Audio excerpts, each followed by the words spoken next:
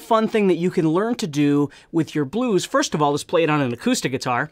And second of all, is learn how to embellish using the scales that you already know within your playing. So let's say, for instance, we're going to play blues in the key of G. So we're going to be using G major, C major, and D major. Okay? But instead of just playing G major and C major and D major, we're going to turn those into 7th chords. Okay, so I'm going to take my G, take my pinky off. There I got myself a G7 chord. I can go down to the C chord here and play the A7 shape, right? So I've got my first finger barring over everybody, the bottom 5 there. Got my 3rd finger on the 4th string, 5th fret, and I got my pinky on the 2nd string, 5th fret.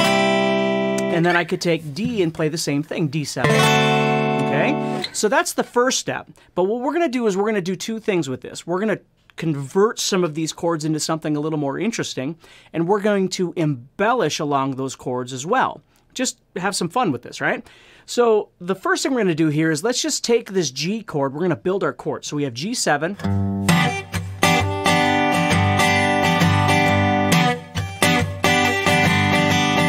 Okay, now again, you can strum the whole time, you can lift your fingers to create some space. Okay, I like to use the kick and snare ideas that I teach often, where you kind of separate the thicker strings from the thinner strings.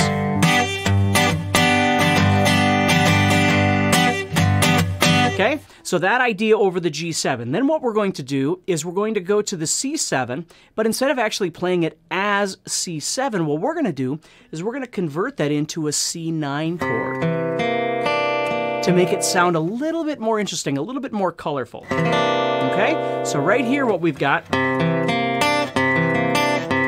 is my middle finger is going to be on the 3rd fret of the 5th string. My first finger is going to be on the 2nd fret of the 4th string. My 3rd finger is going to be on the 3rd fret of the 3rd string. And my pinky is going to go on the 3rd fret of the 2nd string. And I just want to strum those 4 strings. So I'm going to deaden out this string with my first finger. I'm going to kind of touch it so it dies there. And I'm deadening out the 6th string with the tip of my middle finger there. And it just adds some spice into the chord that I'm playing. Okay, so I have G7.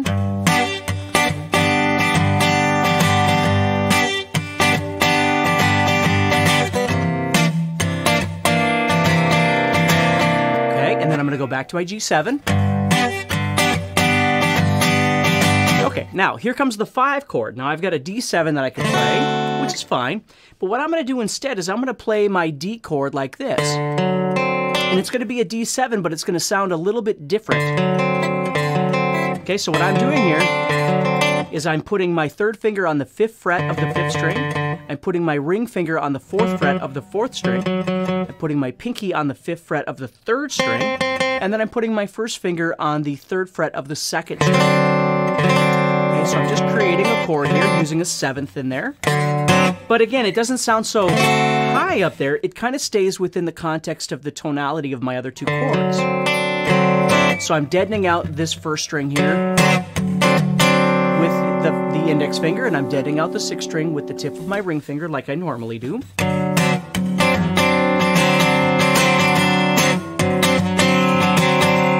Okay, so here's what we got so far. Follow along, play along with me if you're ready. You know, you can watch this video as much as you need to, but let's have some fun with this blues, okay? So here we go. 1, 2, 1, 2, ready, and... Here comes our 4 chord, so we're going to go to that C9. Back to the G. Okay, now, we got to get to that 5 chord. We're going to that D7 there. Then we're going to go back to the 4 chord. Then back to the 1 chord. Okay, now at most blues, you're going to turn around at the very end and you're going to head back to the 5 chord to kind of wrap things up. Now instead of going back to this D7 shape like this, as my last chord, which would work perfectly fine, what I'm going to do is I'm going to play a D sharp 9 chord. Okay, just to change up the tonality again to make it a little more interesting. So now what I'm doing is the same shape that I did on the C9. Right here, I'm moving up to D, but I'm going to take my pinky and kick it out 1 fret. Again, deadening the first string, deadening the sixth string. So that's what I'm going to go to at the very end, the very end of the turnaround of this song or this blues, okay? So I'm just going to tag that. So I want you to watch this very carefully, and then we're going to play together, okay? So I've got G7. Tempo doesn't matter. We can play it anywhere. Okay, here comes that C9. Back to the G7.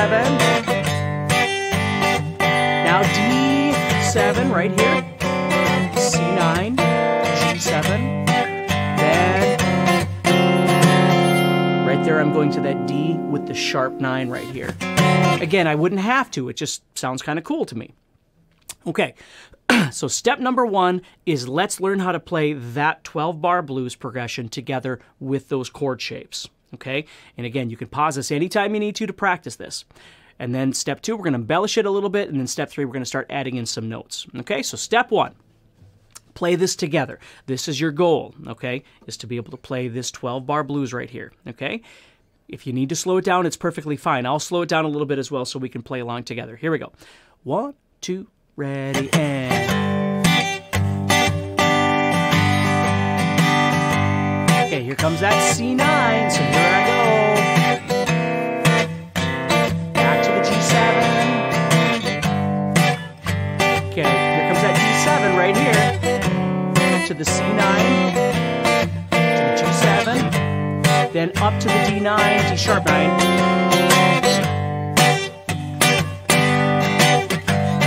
Play along with me. Let's have some fun with this. Here we go.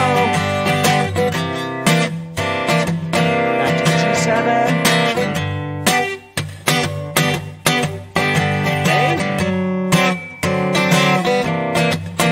Okay. Here comes that D sharp 9. Okay? So that's step number 1, is develop that. And even if you only did that, it's going to sound a lot more fun than just playing open chords or 7th chords or something like that, because there's some tonal color going on in there. Right? Your chords are changing color a little bit, which makes it sound a little more interesting. Okay? Now, let's start doing some really simple things like adding in some chordal chromatics. Okay? Now let me show you what I mean. I'm going to play the same thing again, only this time what I'm going to do is just add in some subtle chromatic movements, and they don't always have to be chromatic. Chromatic just means half steps, right?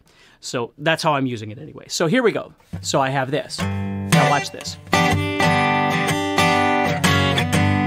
See how I just dropped back 1 fret? Okay? And there's no rhyme or reason to this. It doesn't have to be in any particular place, although I am going to start using them so you can learn from, but you can add these in anywhere you want. So here we go.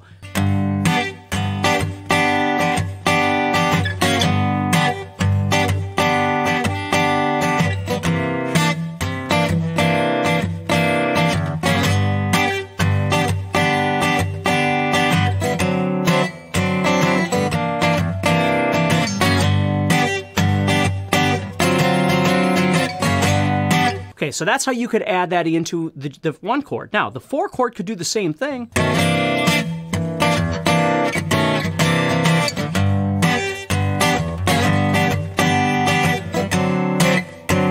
Watch this.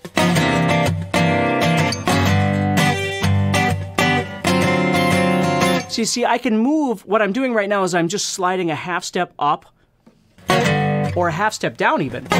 Sounds cool too.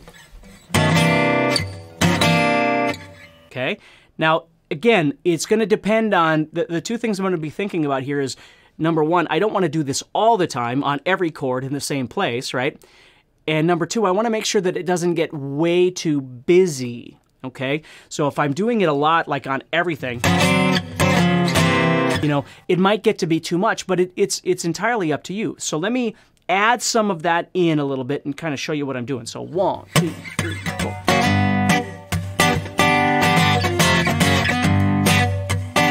See that? Now I went.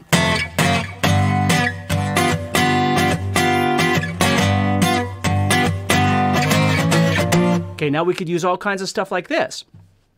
So again, bear with me here. I'm just giving you some ideas. So I've got 2 new ideas here. I've got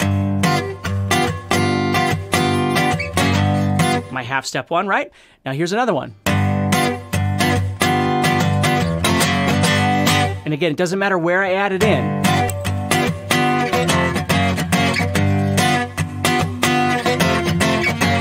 See how many different ways I can use this?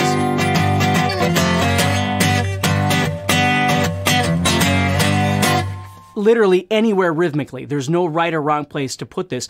It's where it feels most comfortable for you, okay? Then you got your C9 chord here. Now, you don't have as much room to work with here. If we were in a different key, you'd have more space to move. Because I'm in C, you know, I'm not going to go like this off the guitar and then try and work this. I'm just going to use the half step. But I could use the one above it too, right? So I have, now listen to how cool this sounds now.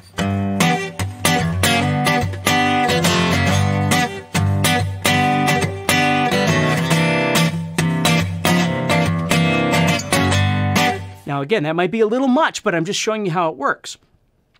Now here comes the 5 chord. Now because I don't have a lot of time in there, I'm not going to do some slides there just because I'm moving pretty quick. I certainly could, you know, I could...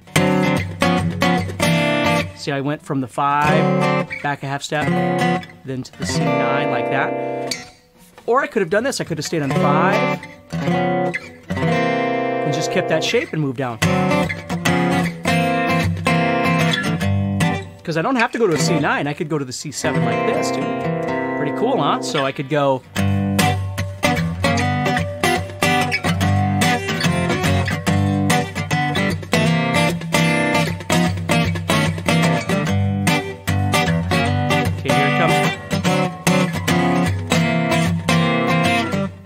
Okay, so already you'll notice with the combination of changing my chords, needless to say, using some rhythm in there, right? Not just using the same pattern over and over and over. And using this sliding technique, and it's going to take a little bit, like when I'm playing for you right now, I don't have any one particular place I'm sliding. I'm just adding it in as an embellishment, and that's what I want you to understand, okay? You don't have to feel like you have to slide every time on every chord in every position and do downs and ups and, you know, slide up and slide down. And you don't have to do all of that, okay? The trick is to try and sell, you know, the blues element with some fun in between to make it sound interesting to your listener. So your listener listens and goes, oh yeah, it's way more interesting than just going...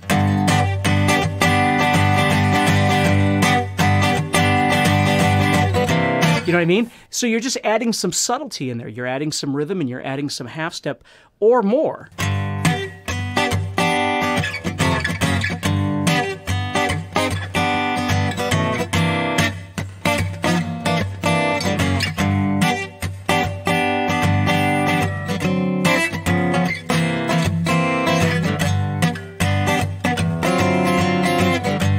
You see? So it's pretty cool. Now, a really traditional thing to add at the end is this, that little tag. Okay, so what I'm doing here is I'm going from my C9 up to my E9. Now again, I can kick that pinky out if I have time. If I don't, I can just leave it as a D9, but it's a chromatic run from your 4 to your 5. So you're coming off the very end of your blues, you're going, sorry. Right here.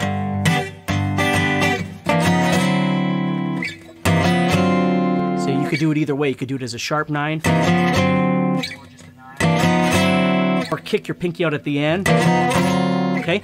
The thing I need you to understand about this is when it comes to real authentic creation of music, certainly in the blues genre, it's not about exactness. It's not about that, you know, you have to use the sharp 9 or you can't use it here, but you can use it here.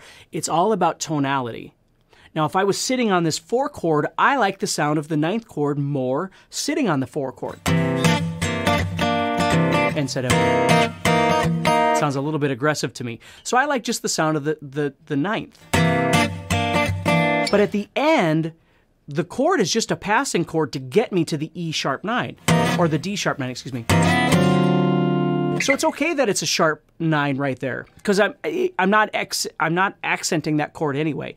It's just used as kind of a passing chord to get me up here, or vice versa. If I use it as just a 9, and I'm just using the 9th instead of the sharp 9, that's okay too. It's a difference in color. So you can see how all of a sudden when you start thinking about playing like this, And again, you have forever to learn how to do this. You don't have to learn this in a day or 2 days or do exactly what I'm doing. The goal is to just start by thinking step 1 is I have a 12-bar blues. Step 2 is I'm playing them as bar chords, right? Step 3, I'm turning them into 7th chords. Step 4, I'm looking for options other than 7th chords. I can play this as a 9th, or I can play the D as a 7th like this, or I can play the C as a 7th like this. There's a lot of different things that you can do. So you could start with my idea and then embellish on your own. Okay, next step, we start adding in some half step or more slide movements because it just makes it sound a little bit more interesting. We don't have to do it all the time. We don't have to overdo it, but it sounds pretty darn cool. Okay? Now the next step is that you can start utilizing notes of your G minor pentatonic scale and your G major pentatonic scale. And let me just show you again just a little bit of this. So if I have G minor pentatonic, what I'm really concerned with is this, this, and this. Those are the ones I'm really looking for. Especially this and this. Those two guys. Okay, if I was playing major pentatonic, I would get this note, okay, which we already have, okay, it's right there, and then this note and this note. So we have those 2 5s right there, and we have these 2 6s in the minor side. Those are major, and these are minor. Okay? So what we're going to do is we're going to use these 2 5s and these 2 6s to embellish in our chord.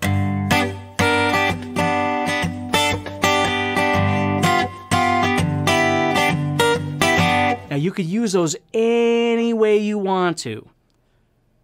Okay? Any way you want to. You can use them a little, you can use them a lot, you can use them in any order.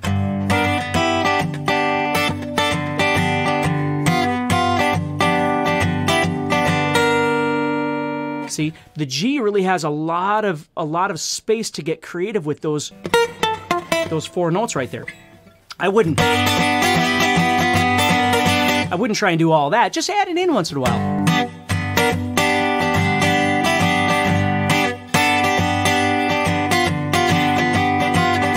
You know, don't overdo it like that. Just kind of throw it in once in a while.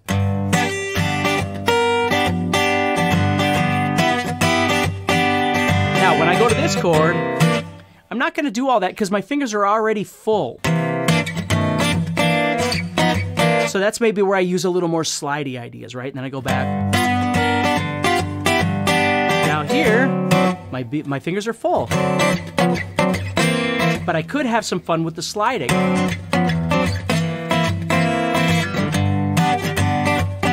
Now here's that. Okay, so over that G, it's really awesome to be able to add in these 2 6s or these 2 5s. Of course, we're in G. We could do this anywhere, but okay. And another one that you can add in that's pretty darn cool, but it's a little bit harder to do, is to take your middle finger off the guitar and do a hammer-on from the 3 to the 4 there. So you could be going...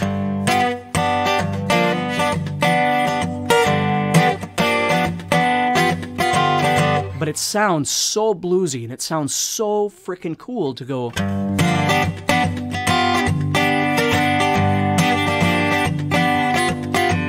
Okay, so that's another really neat idea that you can add into this as well, is just throwing that in there, that little hammer-on over your chord. So again, what's nice about this is you don't have to get all perfect on trying to hit the right... like pick all the strings in between. You can just kind of strum and add and remove those. Now, it's going to take a little time to get comfortable with it, and again, that's what this journey is all about. It's not replicating somebody's playing exactly, it's the premise, the idea, okay? And again, I'm going to encourage you to practice this, and I'm going to encourage you to try and post a video on, for instance, the Facebook community page to... If you're not already familiar, go to Facebook, look up Guitar Zoom community, and post a video of you practicing this. This is a great idea, okay? There's a lot of really fun stuff that you can do with this thing. So don't worry like you got to overdo it or anything like that. Just explore these ideas and see what you can come up with.